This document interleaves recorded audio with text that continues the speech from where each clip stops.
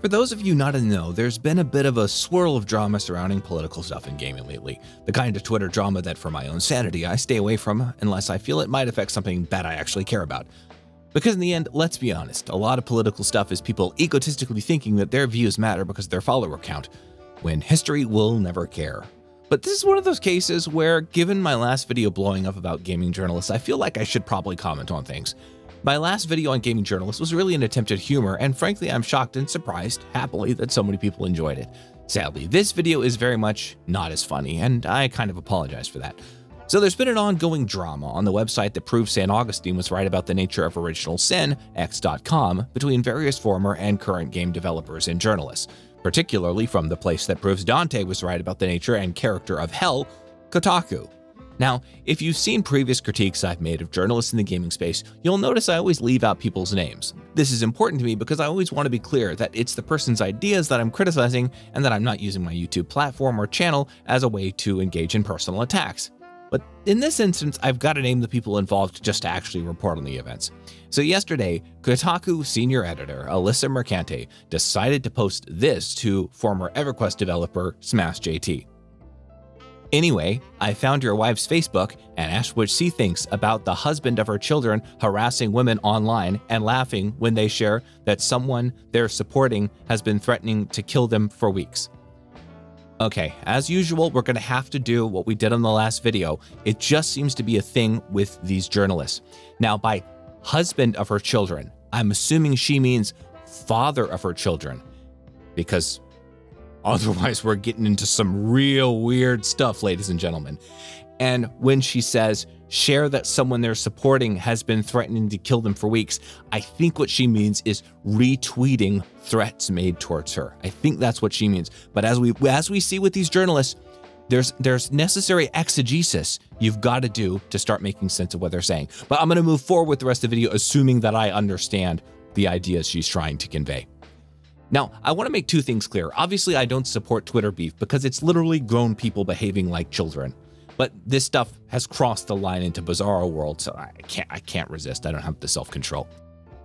So obviously, going so far out of a Twitter beef when you're in a very public-facing job to stalk someone's wife and start messaging them on Facebook is a pretty extreme measure. So naturally, my mind was like, oh my God, what was this guy doing to deserve this? Just to be fair-minded, if anything. So I did a bit of digging, and it wasn't hard to find because she herself posted her own reasoning later on.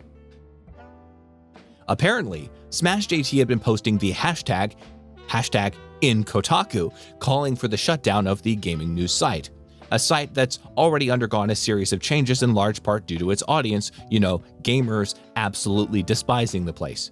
He also retweeted some insulting tweets aimed at Mercante by some right-wing trolls making VR games featuring the unaliving of various left-wing figures. Really tasteless, but if you've had a proper death threat, that's definitely not one. The combination of a retweet and the hashtag in Kotaku is apparently enough for her to conclude that this is a death threat.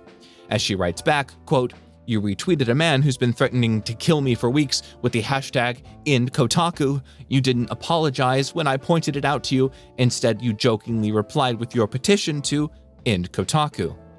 Definitely something in my book that I wouldn't have done, but I don't think anyone should be using Twitter in the first place, so that kind of really goes without saying. But as somebody that committed probably the most egregious gaming crime of 2023 in the fact that I did not enjoy Baldur's Gate 3, I can tell you that I've received many more credible threats than that for not liking a PC game.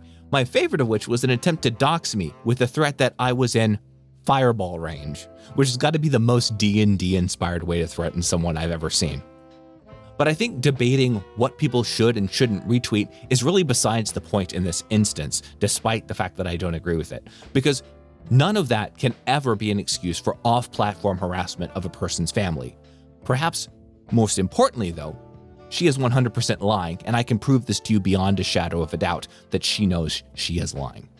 Because if I felt someone was credibly threatening me online, the last, and I mean very last thing on earth I would ever do is stalk their significant other and then tell them. The only people on earth that you should ever be contacting, if somehow you need a YouTuber to tell this to you, if you feel legitimately threatened, is to contact law enforcement. And if you do seek out further aggressive contact with the person that you're currently in a beef with or who is threatening you, especially their family, you've literally thrown any hope away of law enforcement ever taking you seriously due to your own poor behavior. This is obviously the case of a predator playing the victim, because the behavior is not the behavior of a victim, but of an aggressor. Moreover, the idea of ending Kotaku is not a personal attack on anyone. I think the vast, and I mean vast majority of gamers want the site to shut down. You only need to look at the comment sections of any article covering the ongoing financial difficulties the website faces. Their business model is awful. Generally, I like to confront people's actual points as opposed to accusing them of being grifters. I think far too many people do that on the internet. And it may very well be that many of the people at Kotaku do actually hold the political views they do. In fact, I suspect that's the case.